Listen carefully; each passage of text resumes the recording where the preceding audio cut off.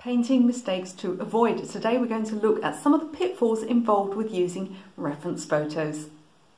Welcome back to my channel. If you are new here, my name is Michelle, and on this channel you'll find all things watercolour, as well as drawing tutorials, mixed media, even a little bit of business and motivation for artists too. Please do consider subscribing. If you click the bell icon, you'll get notified every time I have a new video for you. I make at least one free video a week here on YouTube on a Thursday with extra content for Patreon subscribers.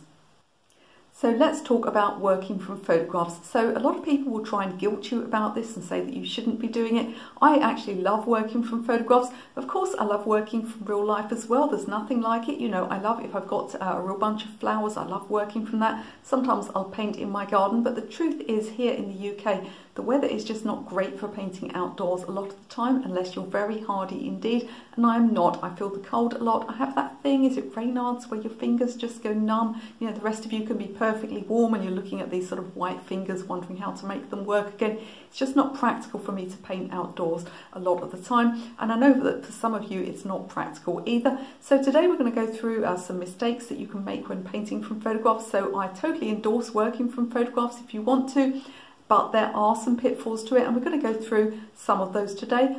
So let's start with mistake number one.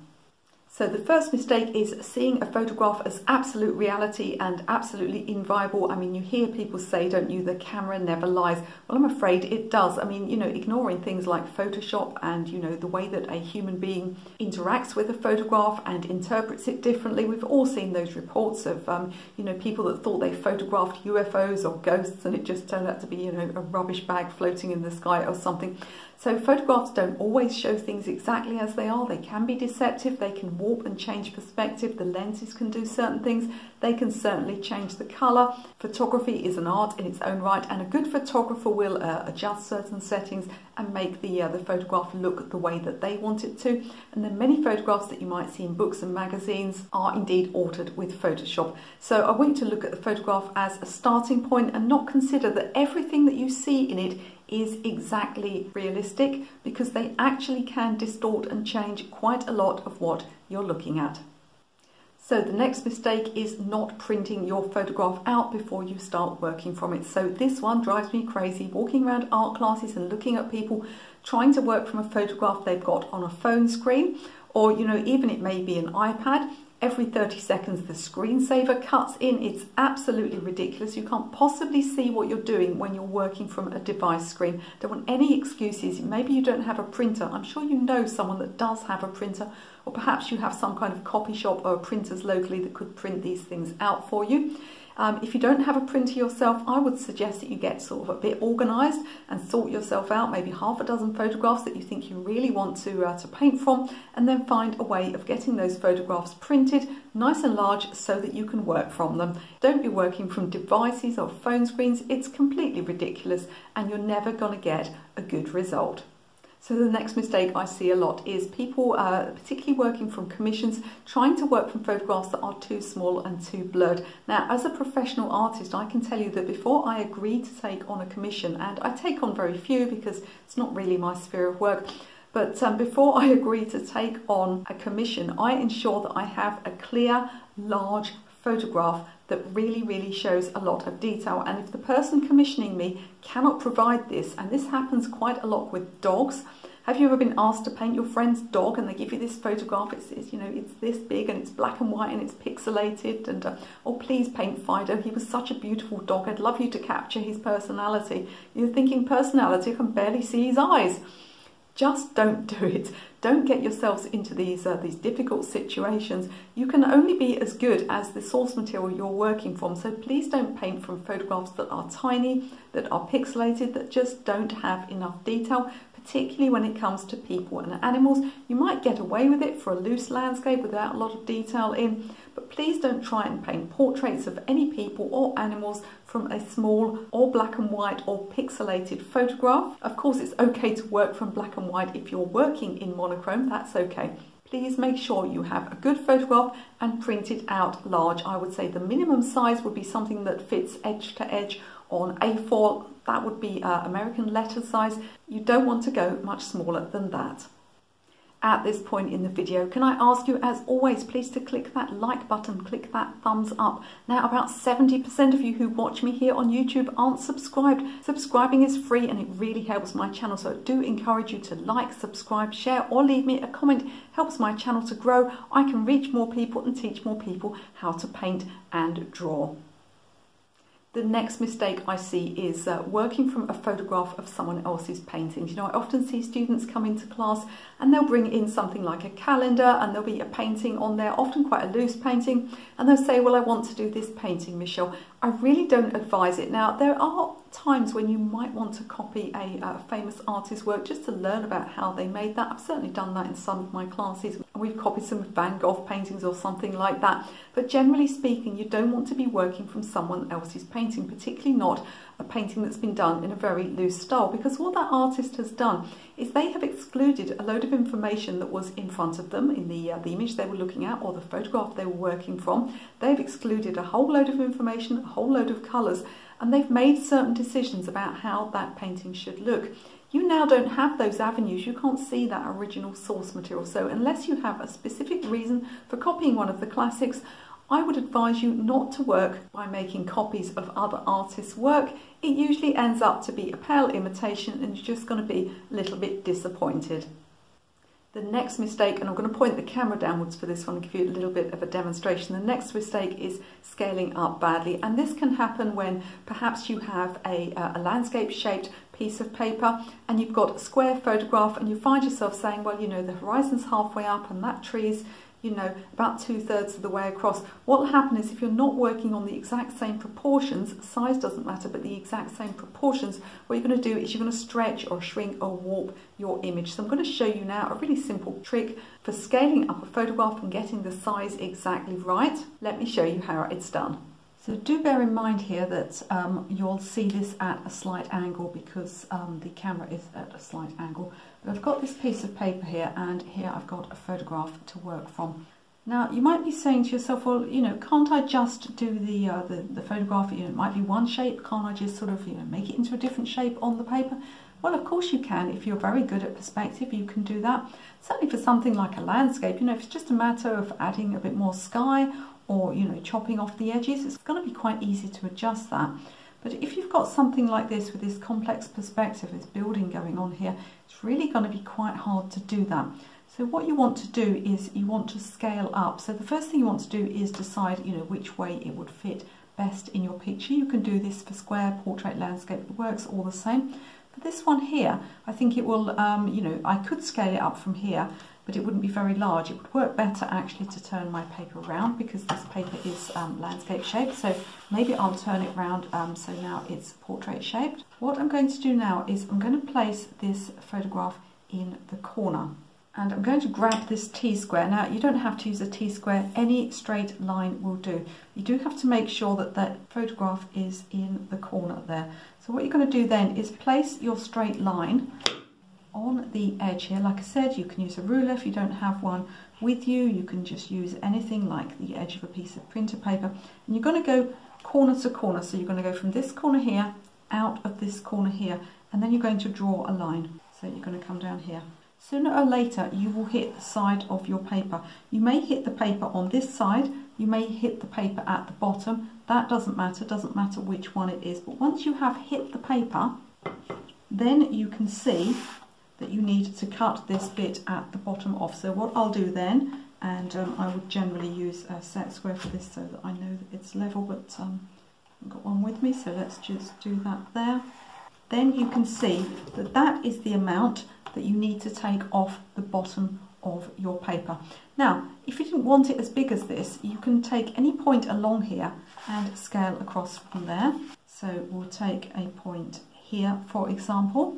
Now again, I would need a square edge or a set square. I haven't got one with me, I'm just going to do it by eye. But this tells you that then you need to go across here at a right angle, and you need to go up here at a right angle.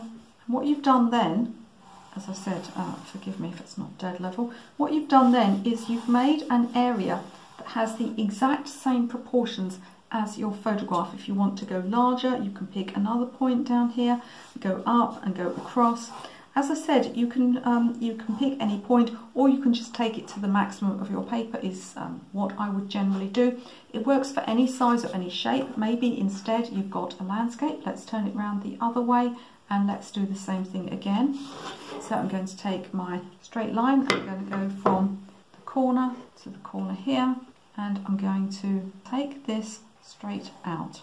So you can see this time I hit the paper much higher up. I would need to go across from here like this, and now I have got a piece of paper, an area to work in that is exactly the same as the photograph itself. And this is how you scale up your photograph. So then, you know, if I'm saying to myself, you know, on this imaginary landscape, well, the horizon's, you know, the horizon's third of the way up, and you know, there's a tree exactly in the middle. Here we are, and do all of this. All of it is going to work out now, so you'll be able to scale up your picture really quite easily. And you can look at your photograph. If we go back to the portrait style one, you can think to yourself, you know, how high up the picture is this point here where the arch starts? You know, how far across do we get this join between the two houses? You can say to yourself, it's halfway, it's a third, it's a quarter, and you can put that on your paper, and you'll be not scientifically exact, but you'll be along the right lines.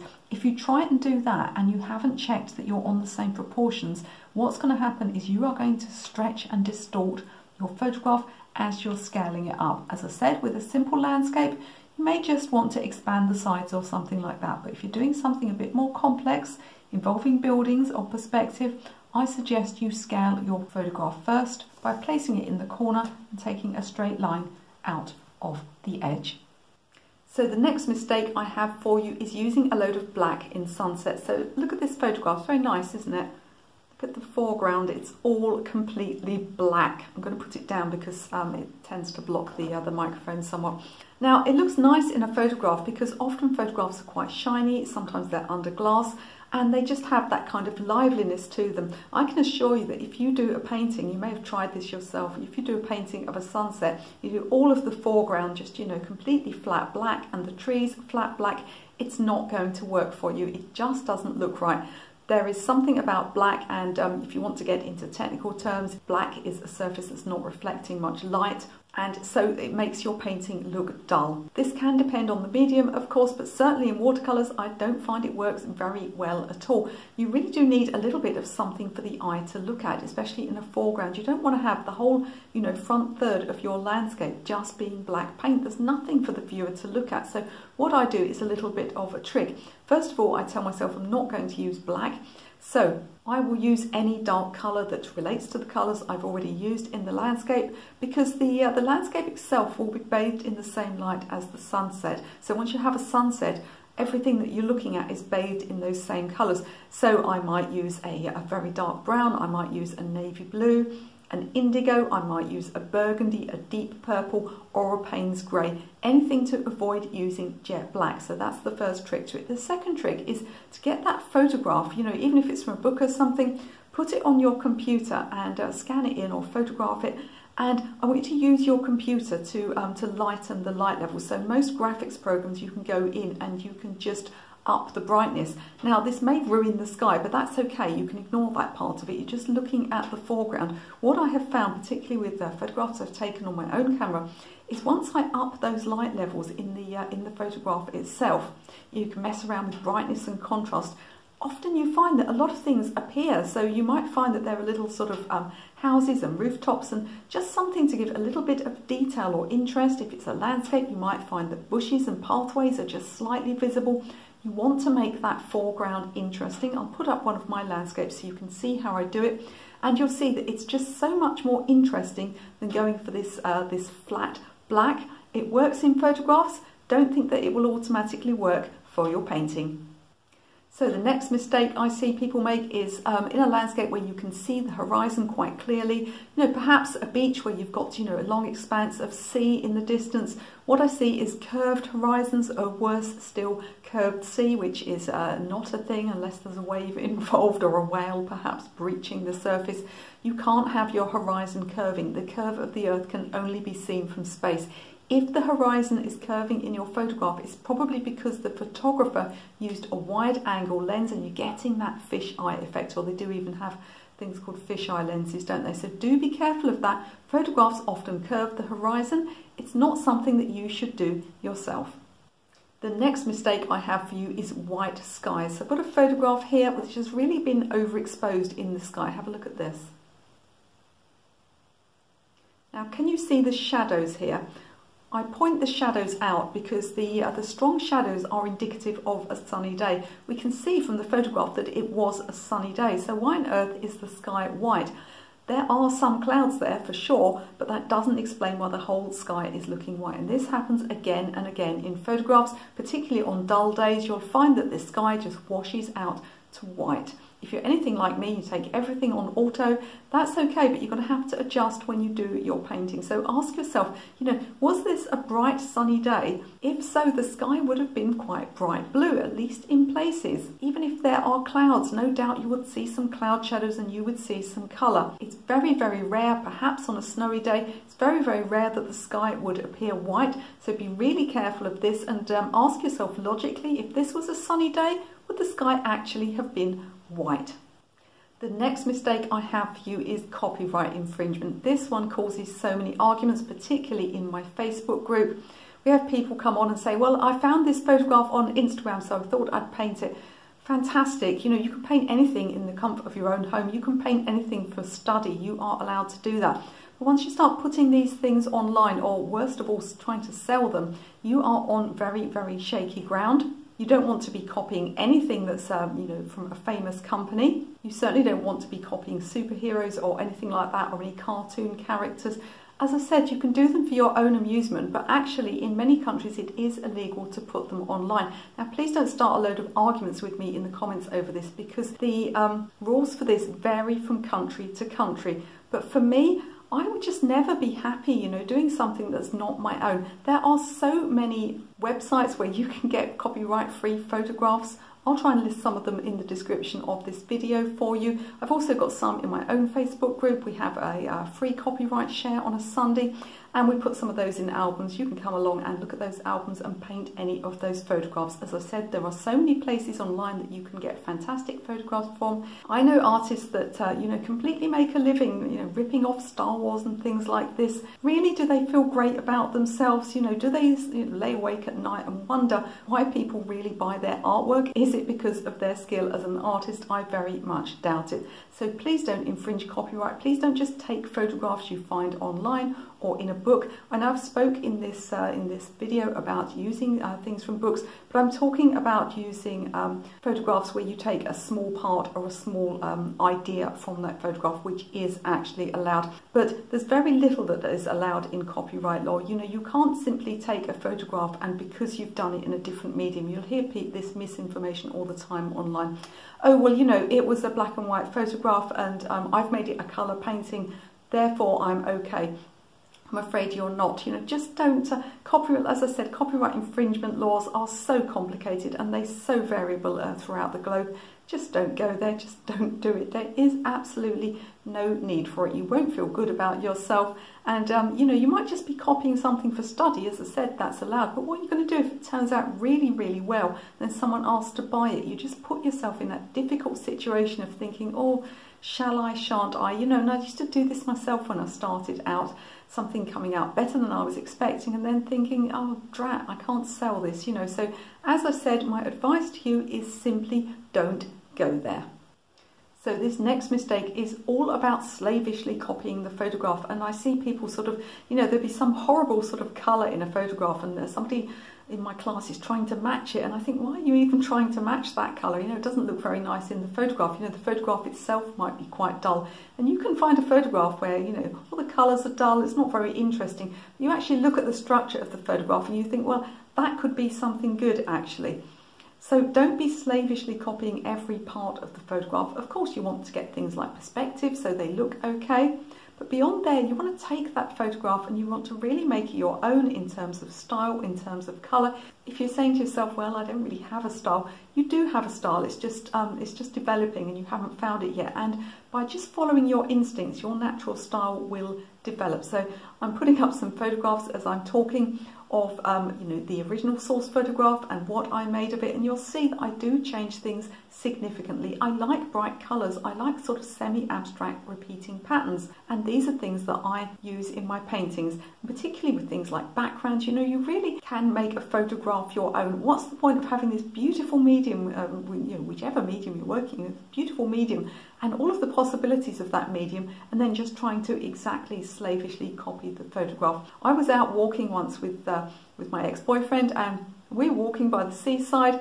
and there was some beach huts on the left, and we were both photographing, and he said to me, why are you photographing that view? There's a bin in the front of it, it looks terrible. And I said, it doesn't matter to me, I'll just take it out when I do the painting. Much easier than Photoshop, isn't it? So him as a photographer, he was looking at the overall elements and everything that was in the photograph, but me, I was just looking at, well, I like the shape of this, I like the beach huts, I can get rid of the dustbins later on. Of course, if you like dustbins, put them on. Who am I to tell you not to? But what I'm saying is that use your photograph as a starting point. Don't be slavishly copying it, because otherwise, what's the point? If you want a copy of a photograph, you can just scan it into your computer and make a print, couldn't you? So I do advise you to really take a photograph and make the piece of art your own. So we talked about copyright earlier. Now, some of you may be asking, what about if I follow a tutorial online? And I see people ask this all the time. If they're following some other artists' tutorials or following my tutorials, are you allowed to sell the artwork or even post it online? That all depends on the artist that's given you the tutorial. I would say certainly you'd be able to post it online because it's advertising for them. Whether you can sell the work or not depends on that particular artist. Some artists allow it, some don't. So I'm here to tell you right now that if you do any tutorial, one of my YouTube videos or from one of my online courses, I'm absolutely fine with you selling the results. I don't mind at all. In fact, I've got a brand new free mini course for you. So I've got a free rose tutorial. Why is it free, Michelle? Did I mention it was free? Why is it free? It's free just because I want to get my name out more. I want more people to experience my video tuition. All you have to do is go into the description of this video, click the link, make an account on Thinkific, that's free too, and then you'll be in and you can take the course. All I ask if you enjoy it is that you share it with other people. And do let me know in the comments if you found this video useful and if you've made any of these mistakes yourself when working from photographs. If you've enjoyed this video, you'll probably enjoy looking at my 10 most common drawing mistakes video. I'll put that one up so you can watch it right now.